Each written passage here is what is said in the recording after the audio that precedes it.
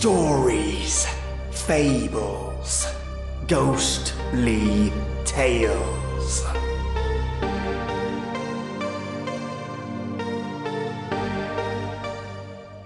Two rodeo riders make a bet of $5,000 that one of them can't ride every horse in their stable. In fact, there is one horse that can't be ridden in their stable, so you'd think that this bet would favour one of these gambling men. But a tragedy awaits one of our gamblers, and a mystery is born from the death of our rodeo champion. And just so you know, that $5,000 is equivalent to $89,000 back in its day. By no means a small bet, and definitely enough to want to kill a man. Welcome, listeners. I have for you an old-time radio episode from Mystery House titled Death in the Saddle. This one was an interesting challenge for quality, but I tell ya, it was worth the effort. Every time I listen to these old-time radio episodes, I'm reminded of the killer performances that these actors deliver. And I've grown to really enjoy the actresses in these shows. They tend to have so much machismo and deliver some of the best lines. So, turn the lights off, the sound up, and get ready for a classic. Places, everybody. Set the scene for tonight's story, Tom. Death in the Saddle. Tonight's story opens in a dressing room at the rodeo. Burr Kelvin, a cowboy rodeo performer, sits with a moody look on his face as the door bursts open and his wife comes sailing in. Well, nice roping, kid. You were swinging a wide loop. You ought to pull down top money in the fancy roping without a struggle. We can use it, Burr. This rodeo racket's getting too tough. Me, I'd like to be heading back to Texas and the ranch. Well, I never thought you was jealous, Shirley. Listen, Burr, I got more what it takes than you'll ever have. But more sense, too, cowboy. I'm getting no younger fast, and this is a kid's racket. Hey, you heard him announce at the time that I made on the Bulldog in this first round, didn't you? Oh, I'd like to see any kid beat that. You'll see it when Tommy Tanner comes in. Tommy Tanner, that phony cowboy, that no good... Ain't jealous of him, are you, Burr? Who, me? Jealous of that Johnny-come-lately? Listen, Shirley, I ain't got any cause for being jealous, have I? Well, what makes you ask a question like that? Well, I don't mind my wife being voted the most popular cowgirl in the rodeo, but I don't want you getting too popular in the wrong places. You got funny ideas about the wrong places, Burr. The kid's a top-notch working cowhand. Got a profile and a voice. There's two movie scouts talking to him right now. Listen, Shirley, you ain't getting ideas about giving me the breeze for that phony, are you?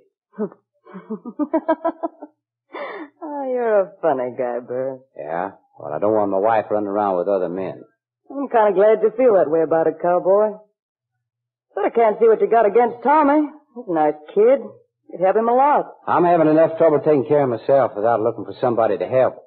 Besides, he's going to help me a little. What? Yeah, he's going to pay me for a little experience. What are you talking about? Listen, if you're planning on getting that kid into one of your crooked poker games... No, nothing that smooth, Chiquita. A gag and nobody else on this barnstorming corral would fall for her. Just a smart guy, Tommy Tanner. What are you talking about? Well, he thinks he's quite a rider. He thinks he talks the Bronx language. He's the smoothest rider that's hit the rodeo circuit in 10 years, and I've seen them all. Must have been talking to him. Well, I made Mr. Tommy Tanner a little bet. What? Listen, you go throwing our money around. How much did you bet on him? Don't worry. He's going to lose, so what difference does it make how much I bet him? I said, how much did you bet him? None of your business. Listen, if you got the idea our bank account's your personal property, guess again. I've pulled down nearly as much of that prize money as you have. I've trooped the country from one end to the other. I've worked like a dog, and if you think you can throw my money away... Nobody's throwing your money away. Just doubling it, that's all. Burr, you tell me right this minute. How much did you bet with Tommy Tanner? $5,000, honey. What? $5,000? You lose that money, it'll set us back nearly 2 years. I said I wasn't going to lose it, didn't I? Now quit yapping and listen to me, will you? The bet's a cinch. You think you can outride Tommy? Why, you I didn't bet him I could outride him. I bet him there'd be a horse here that he couldn't ride, that's all. But you don't know there will be. Oh, yes, I do. Listen, you know who's furnishing the broncs for this rodeo, don't you? Well, sure, Bert Graham. Yeah, Bud Graham. And you know one bronc he owns, too, don't you? You mean Gray Bomber? Gray Bomber, the wickedest hunk of hell on hooves that ever twisted and turned and sun-dogged his way out of a chute. But Gray Bomber won't be here. There ain't a cowboy in this rodeo would touch him. Why, Gray Bomber's killed 6 men. He can't be Rose. It's a publicity gimmick. Graham's bringing in Gray Bomber and putting stories in all the newspapers about the horse's record. And then he's offering $1,000 to any rider who'll take a stab at sticking on the critter. Oh, nobody's that crazy. Bet they ain't. But my bet with Tommy Tanner is that there'll be a bronc here that he can't ride. That's all, see? And if I say Gray Bomber's the horse, he's got to ride him or cough up the $5,000. Yeah, come in. Well, hello, Tommy. Hi, Shirley. Nice roping you done tonight. Thanks, Tommy. If you got time tomorrow morning, remind me to show you a little trick on the in and out roping. Well, that'd be mighty nice of you, Tommy. Listen, Tommy, she could teach you tricks about roping. And about riding, too, I suppose. Well, you're going to learn a trick or two about riding, cowboy. A trick that'll cost you $5,000. I wish you boys would call off that bet. I suppose Bird told you to say that, didn't he? Well, no. He thinks he's got a one for sure, but I don't know. I don't like the idea. I got a sure thing, Tommy, and you fell for it like a chump. Ever have a sure thing go back on you, Bird? Look, this is one sure thing that couldn't go back on me. I bet there'd be a horse here in this rodeo that you couldn't ride. You know what bronc's going to be here?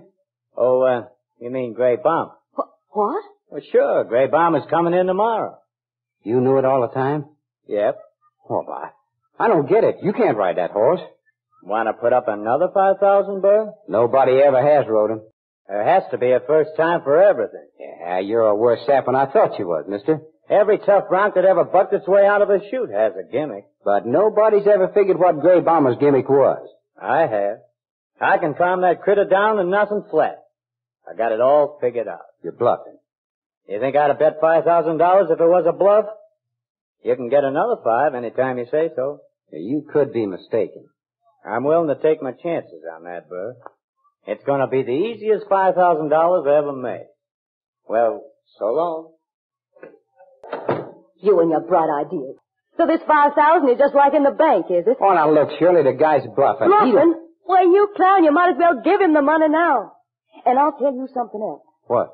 I've worked like a dog saving for our ranch. Our ranch. Now we'll be lucky if we can buy a pinto pony. You lose that money and I'm through with it. Just a minute, Tommy. Huh? What's the matter, Lottie? You been having a nice visit with Shirley? Now listen, Lottie, don't go getting I'll in there. get any way I please. And I'll tell you something else. Her husband's watching you like a hawk over a chicken farm. I ain't afraid of him. Well, you better be afraid of me. Who got you your breaks, huh? Who started you out in this rodeo business? Who grub-staked you while you was getting the feel of things? You need money, Lottie? Money. Don't you insult me, Tommy. We got an understanding that we're going to get married, and you just try backing out of it. Sure, we're going to get married. You're working under too light a rein, Tommy. Let's get married tonight. Well, I figured maybe after we worked Abilene Rodeo, You think I'm pretty dumb, don't you? What? You ain't working the Abilene Rodeo. You got a deal on to take some screen tests. Why didn't you tell me about that, huh? Well? Who told you I was taking any screen tests? Your little friend Shirley, that's who. Just wait till I get my hands on her. I'm being given the double cross. Look who's talking about the double cross. You ought to know she ain't interested in you. She's looking out for herself and Burr, no matter what she says or how she acts. Why, that dirty little... Well, you ain't so nice yourself, mister. You practically admitted you've been planning a run out on me. You cheap quit chiseler. beefing. You got the wrong idea, cowboy. I ain't complaining. I'm just telling you. You try any fast ones on me and you're gonna get tied up worse than a bulldog steer.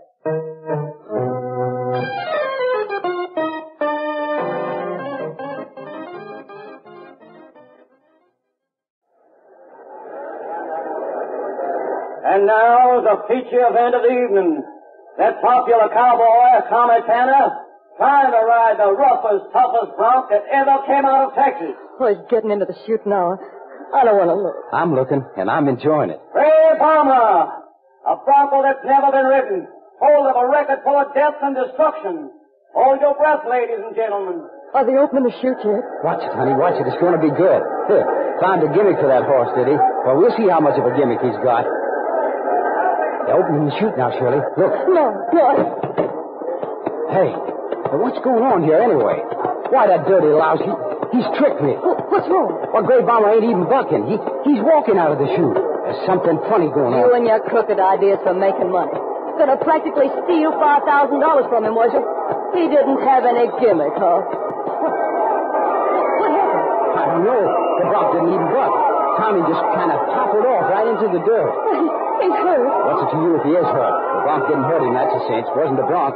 If ever I saw a tame horse, Gray Bomber's it. What have you done to him? Me? What have I done to him? You saw it, didn't you? He just fell off with the horse not even bucking. Well, that wins me $5,000, Sugar. But I was plumb lucky. Lucky? Listen, when you win any money, there's no luck connected with it. I'd keep my mouth shut if I thought anything like that, Shirley. Wouldn't sound good to folks. I don't care how it sounds. Oh, look, they're carrying him off. He's unconscious. Serves a smart aleck right. Shh, wait a minute. Bud Graham's coming over this way. Oh, hi, Graham. Tommy had a tough break, huh? That's one way of looking at it, I guess, Bud. Well, I mean, he's fallen off of a tame horse. I guess most anybody'd have trouble staying on a horse in Tommy's condition, Bud. Huh? Why, what's wrong with him? He's dead. What? No. What? He couldn't be dead. Maybe not, ma'am, but he is. You mean he hurt himself when he fell off Gray Bomber? I mean nothing of the kind.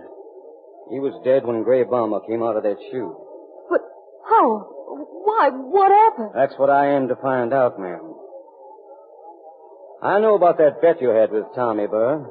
What's that got to do with it? Quite a lot, maybe. You see, Tommy Tanner's been murdered.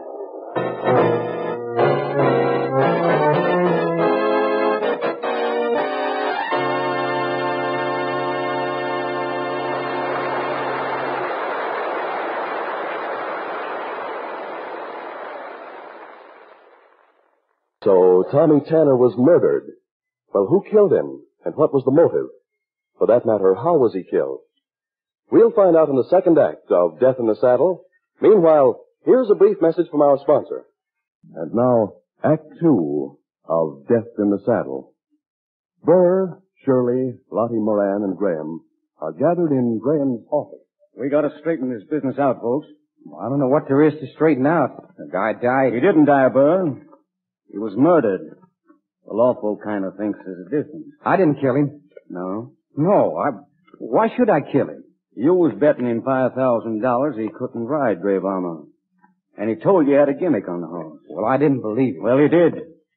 You could see that plain enough, couldn't you? Reckon maybe did at that. Lucky for you he had that, accident, huh, Burr? Yeah, reckon it was. Pretty lucky. Lucky. You killed him and you know it. He was crazy jealous of him anyway. Jealous, Lottie? I ain't heard any of this. What was he... Shirley was making a big play for Tommy. She knew about him going into the movies. Well, you dirty-minded little... You be careful how you talk to me, Shirley. I'll be careful, all right. I'll throw a lasso around your neck and pull it till the hunter squeezes your gullet up. Pipe down, Shirley. No need to get so sore. So, was she... Pipe down, Shirley. You ain't my boss.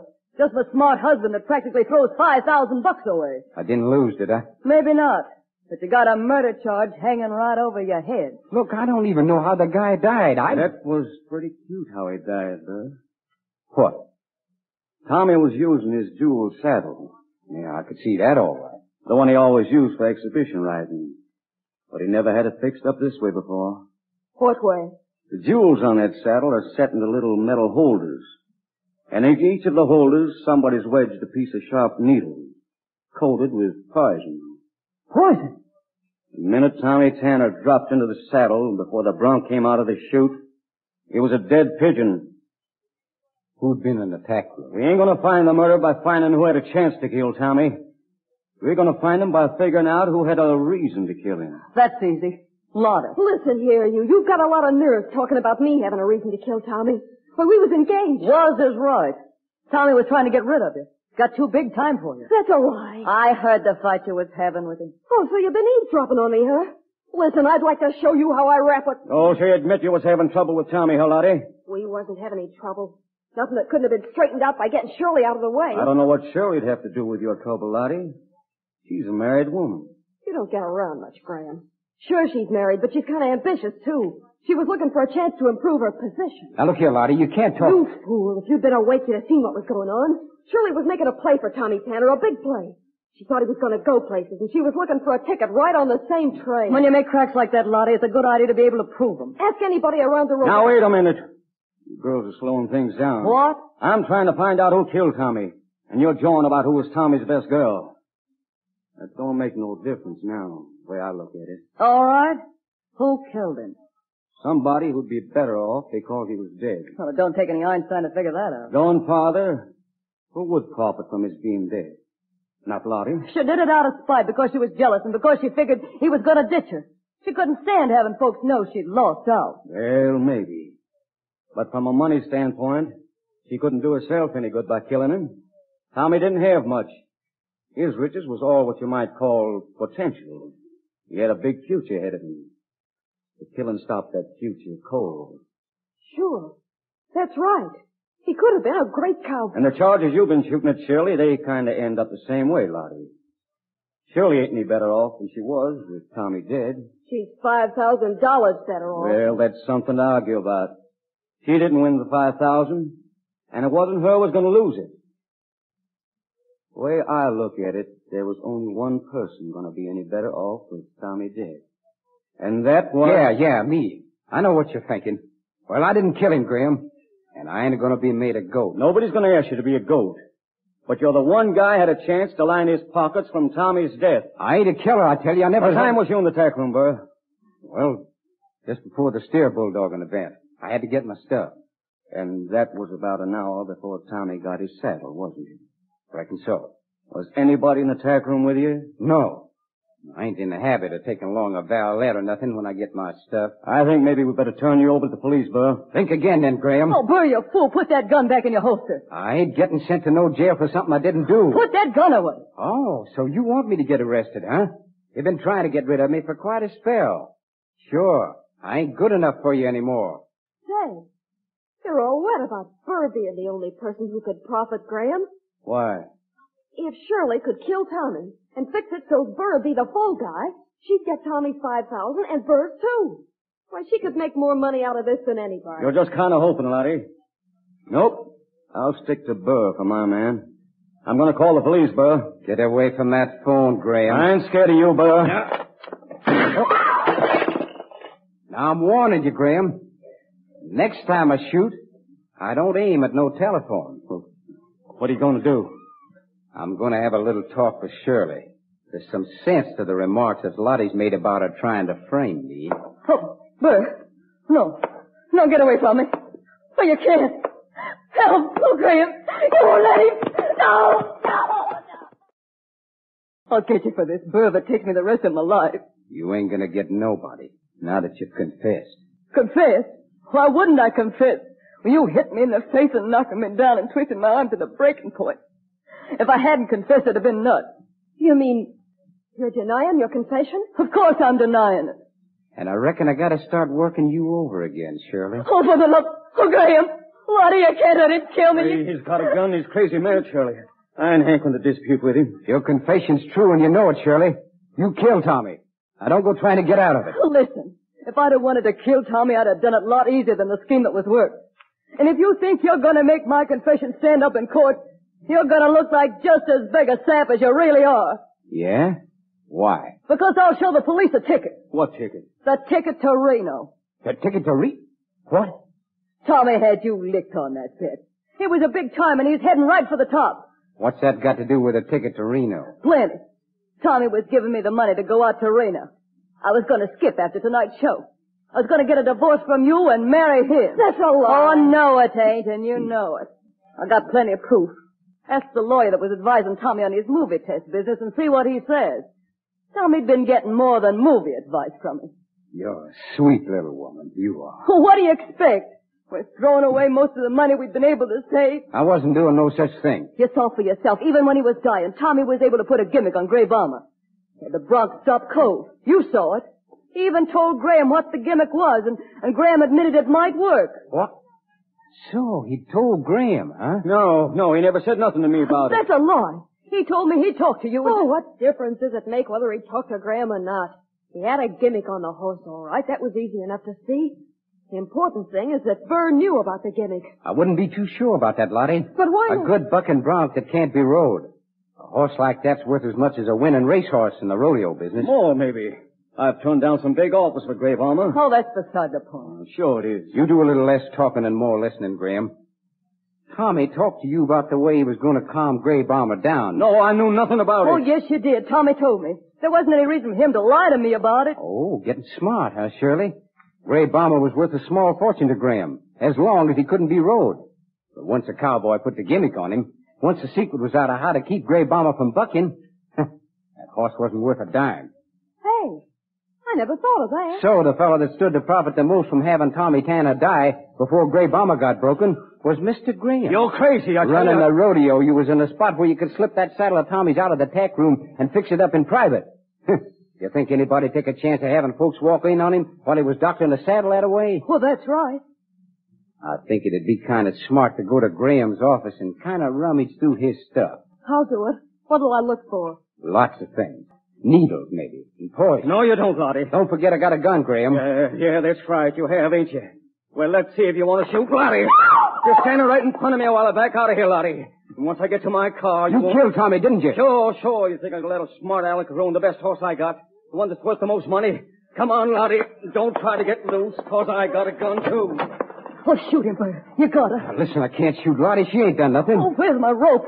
Yeah, right over here. What are you going to do? Come on. We gotta run to catch her before they get to Graham's car. Now, hurry. Keep him covered with your gun in case he tries to shoot me. If he does, you gotta take a chance on getting Lottie, maybe, but you gotta get him. Don't worry, I'll protect you. Oh, I think we're getting close enough. I gotta drop the rope down pretty accurate. And you're the one that can do it, kid. Let us sail, Shirley, and good luck. I'll get it right now. Yeah, right over his head. Look, he's pawing at it, trying to get it off. I figured he would. Careful. Now. Yeah, smart work. You got it right around his neck. Now pull it tight, Bert. I ain't strong enough. Yeah, that idiot. He's trying to get into his car with the rope around his Now, neck. hold on, Bert. He threw her down. Put on the rope, Bert. I'm a-trying to, but it's cutting my hands off. Why, you pulled him right out of the running car by his neck. The toughest critter I ever tried to haul in with a rope. His neck broke. I heard it crack. Is it dead? It sure is. Good work, Bert. Yeah, I reckon so. Well, I suppose I better call the police. Oh, I'll go with you, Bert. You will? Well, I thought you was through with me. Oh, not if you'll have me around, Bert. I made a mistake. I was loco again. Well, if you've got over it, there's no use yapping around about it anymore, I reckon. And, I'm kind of sorry about the beating up I gave you, Shirley. Sorry? Hadn't ought to be, Bert. Made me kind of, feel that you was quite a fella. And even if it was for something I didn't do, I guess I had it coming on general principles.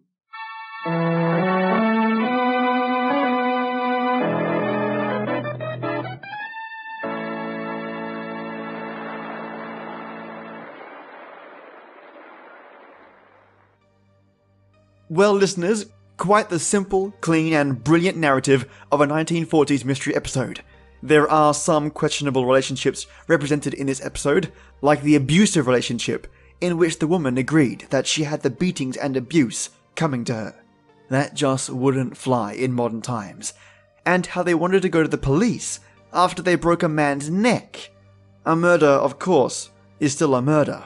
They still killed someone. But in all, a great listen nonetheless. I hope you enjoyed today's episode. Let me know if you had any issues hearing it or feedback, and I'll do all I can to improve them over time. Should you have 2 seconds spare in your day, swing on by my iTunes page and leave a review.